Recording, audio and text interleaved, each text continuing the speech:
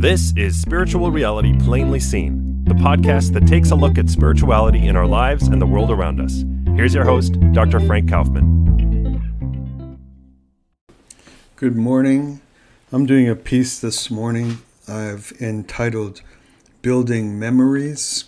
Once again, I'm coming straight off this young teacher I always talk about, and once again, it's the same story, kind of a casual assumptions and simple observations on his part kind of rock my world. They fascinate me, and just wanted to speak about those today because, again, I think they're enormously helpful for anybody who's trying to become a better person and trying to do some good in the world. So when he's talking to his little crowd of people come regularly or weekly or something like that to hear him, and he introduces his topic, I think, which the name of it on that day was called Memories. And so he starts out with, "Let me ask you a question. Do you have more good memories or do you have more bad memories when you look back on your life?" First person yells out, "More good memories." He answers, "Okay, good. I guess it's up to you, right?" And as soon as he finished that, then some little kid, some little 7-year-old kid hollers out, more bad memories." Anyway, the whole room falls apart. He kind of stops in his tracks and is probably trying to keep talking. Here's this little kid, 7-year-old kid, saying he has more bad memories. He looks straight down at the kid and says, "You're just a kid, man." He goes, "You haven't even lived yet." And then he says, "Okay, at least you've got an opinion and you're honest." So anyway, it was a fun moment anyway. But on to the more important stuff that I wanted to, the reason why I'm making this podcast today, is he goes on to kind of think aloud about memories, about the fact that human beings have memories or hold memories. And he goes on to say, "I guess that memories are the building blocks of the thing we call intelligence. If you look at the animal kingdom, memory is a survival mechanism. It is very important. Animals have a greater acute sense than we do because they have to survive based on that. Memory is very important. Right from birth, they have to learn how to survive, to catch prey, to find food sources, and to navigate from point A to point B. It all depends on memory, and their life depends on it."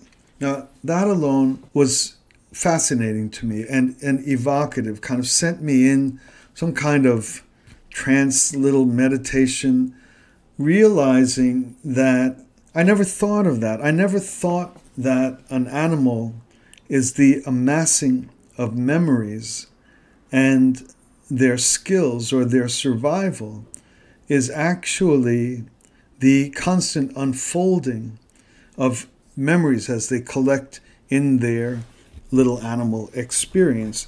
It's kind of like gamers. I don't know anything about gaming, honestly, but every so often I'll stand behind some genius who's kind of killing off karate attackers or whatever, or shooting up towns full of people exploding into blood splatter. But basically, and then sooner or later, the person gets overwhelmed and there's some sad noise and the game crumbles down.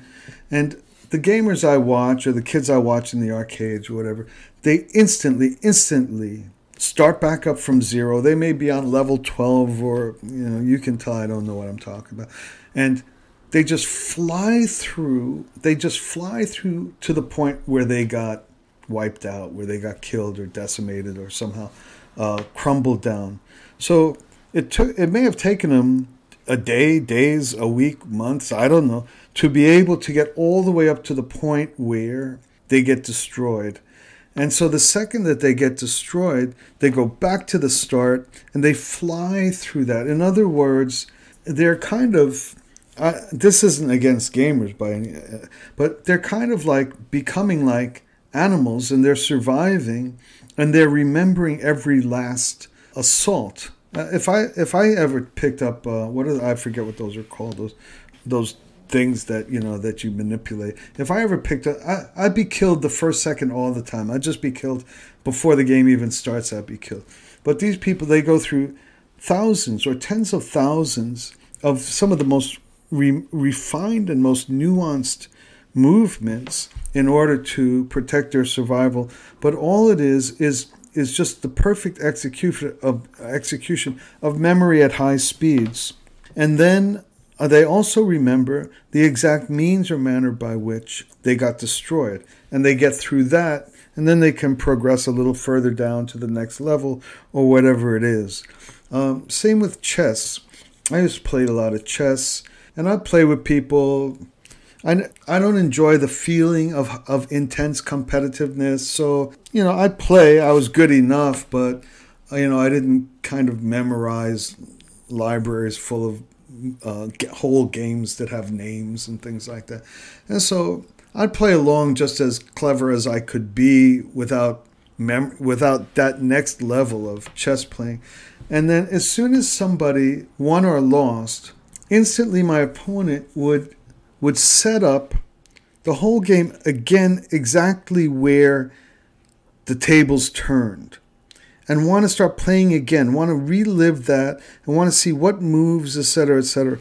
And for me, it was like, hey, game's over. That was fun. We got to, I got to hang or something. I didn't want to kind of go relive everything, but those chess players I played with, they want to go revisit exact moments in the unfolding of. So it's probably exactly like video games. It's just a kind of medieval slow motion version of these kids that fly through like maybe 1,000 chess games every 30 minutes or something like that.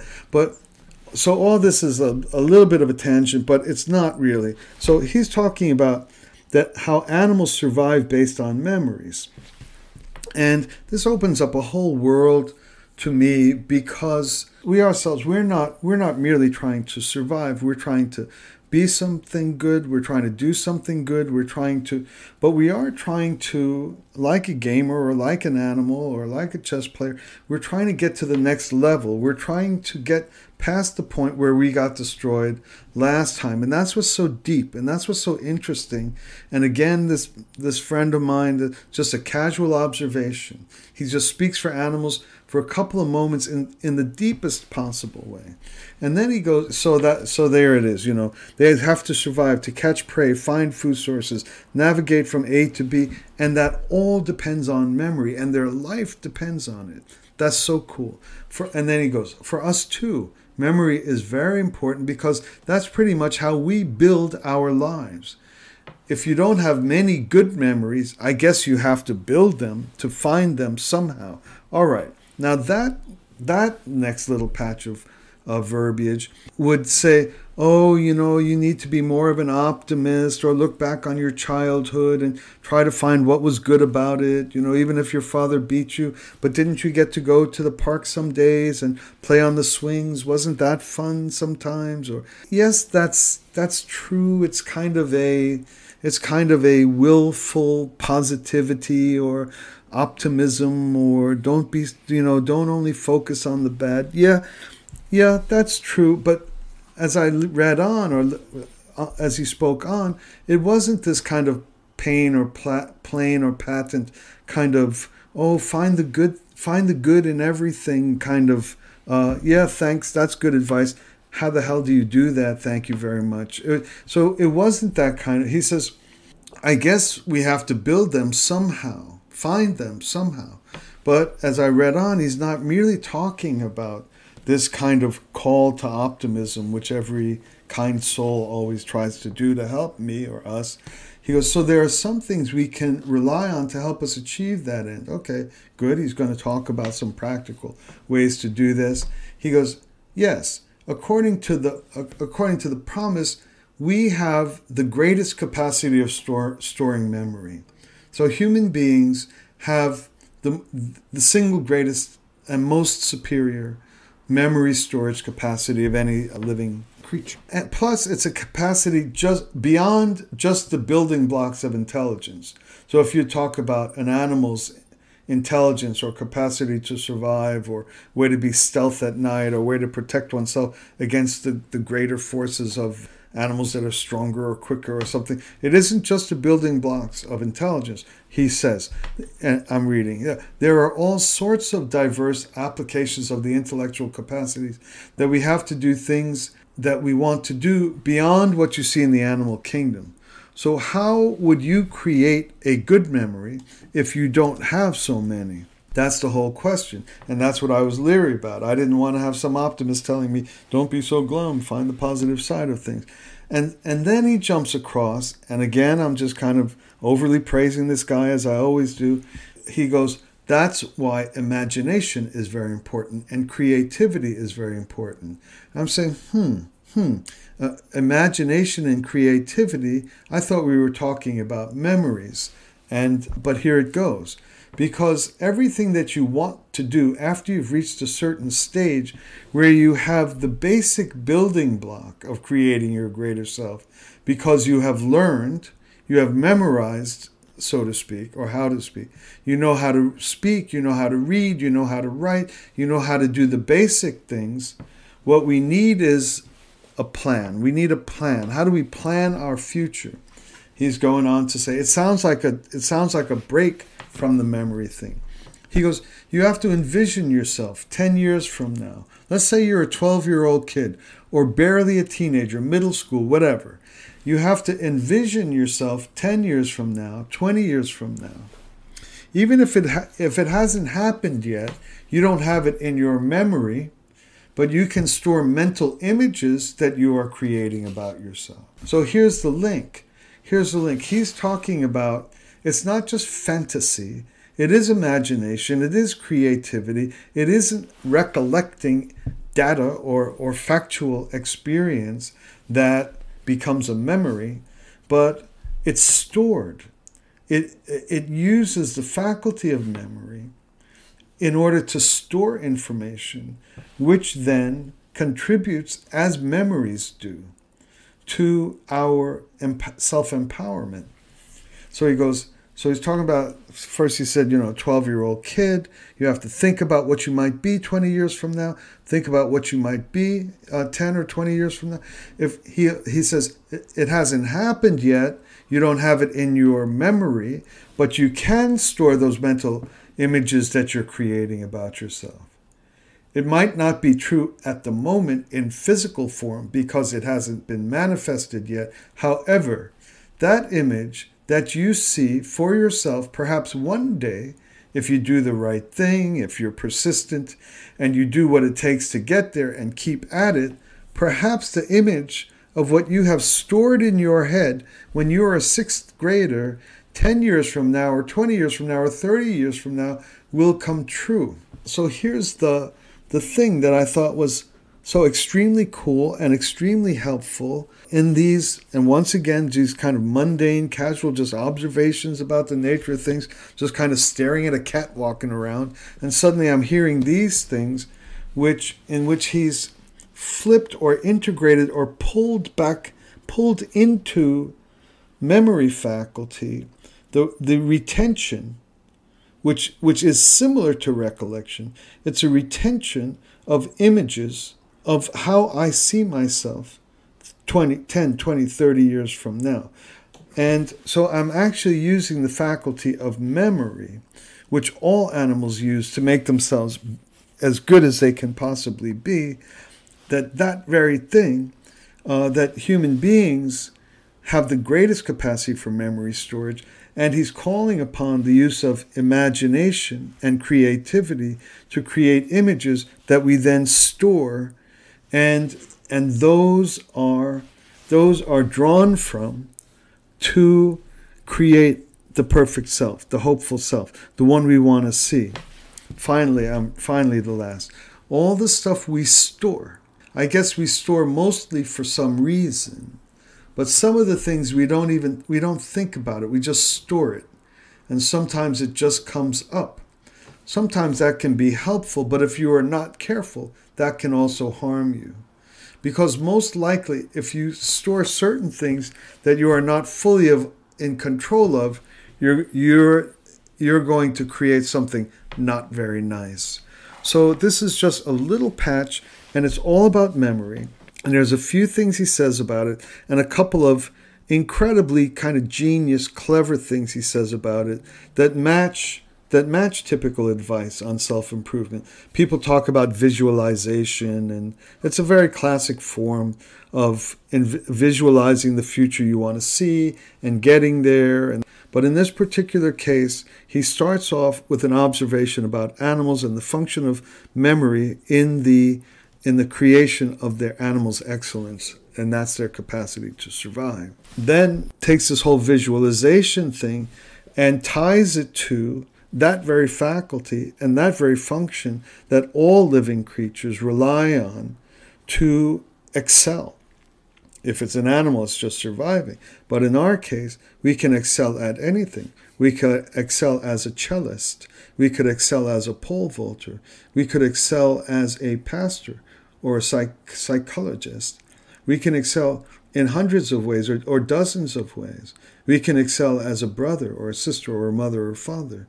So this envisioning, he's not just kind of drawing off of a motivational poster of visualize who you want to be 20 or 30 years from now. He's tying it to this very interesting and curious faculty in human beings in which we can almost remember what's not yet. It's something like that. Remember what's not yet, because I'm creating an image and I'm storing it. And so just as the same way a gamer will kind of draw up that exact 3 or 0.3 of a second in which this missile comes from that and that comes from that and only this move survives, that's the same thing that allows us to instantaneously recreate what we need to get through challenges and difficulties.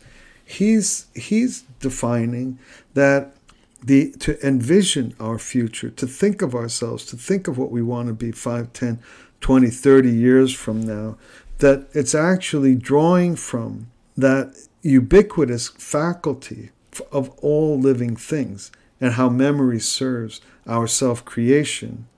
And then in this particular case, visualization or envisioning or deciding or picking that which we want to be is placing those images in storage, and that those are actually under our control. We have created them.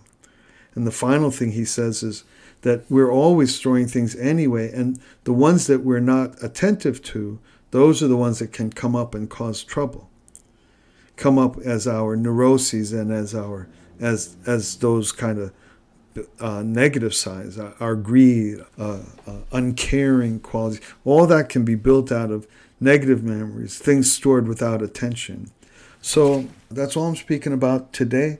What I'm called building memories. It's the need for good memories and the search for them have the option to actually be almost invented out of whole cloth. But if you're a spiritual person, if you're a prayerful person, it's certainly not out of whole cloth. Those inventions might be something revealed to you from on high, from the forces that have a deep intuition about your future and all that we can be. All right. Thanks a lot for listening. We'll be together again soon. Thank you.